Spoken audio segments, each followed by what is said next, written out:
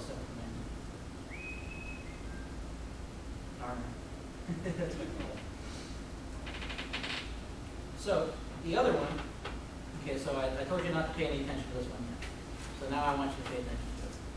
Okay, so because we're working with a server control with content pane, it's run on a server. So if I just put content pane as the ID in there, that's not going to work, right? So instead, because ASP.NET, and we were talking a little about this earlier, ASP.NET at runtime decides what the ID is going to be on the server, on server control, on one that has a run server.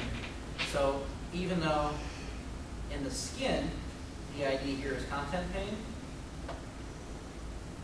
ASP.NET changes it, and it's actually DNN content pane. Now this could be something else, right? So just because this one's DNN underscore content pane, especially with containers, it names it whatever it wants, okay? So you don't want to count on that. What you want to do instead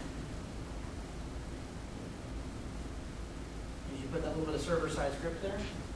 That's content pane, and content pane is what the ID is on the server side. .client. And so what that does, if you look back at the source, then we can see that it actually grabs it and renders that into HTML right on the page. So then that's rendered before the JavaScript gets it. The JavaScript gets it, copies it up, or moves it into DOM so that the parent ID is the one we pass in here. So does that make sense? Pretty cool, huh? Oh. Okay, so that's actually my section. And I have 2 minutes left. So if you guys would like to ask any questions, is there anything I can cover for you? Yeah. Is that yours or is that? No, that's built in another file. Yeah. Yeah. I love the thing, right?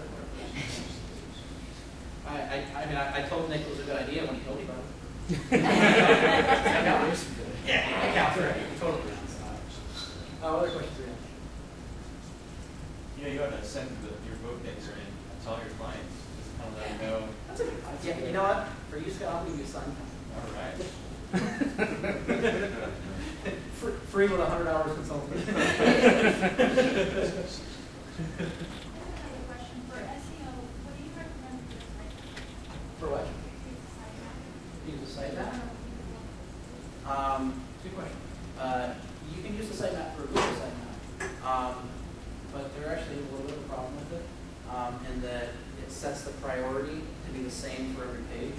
So when you if you use webmaster tools, yeah. So when you use webmaster tools, you tell Google where your sitemap is.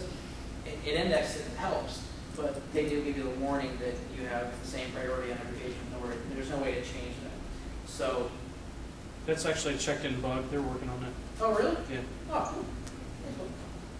So to answer your question though, I'll actually create them from scratch. Yeah, I'd actually rather control the way my sitemap looks. So I'll give you an example of a site that we have, and this is a little SEO campaign that we did. I'm really happy with the results. Here we go. So if I go to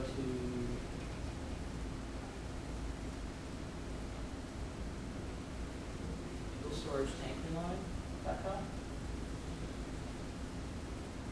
This one, we have this our site, and our site, we built it so that it would look the way we want it to. And you know, I know that there's no extra HTML in this. I know that it's UL and LI the way I want it to be. You know, there are pages that I wouldn't want to be included in there. So I think if you got a site that's not changing that much, you know, just make yourself a site now.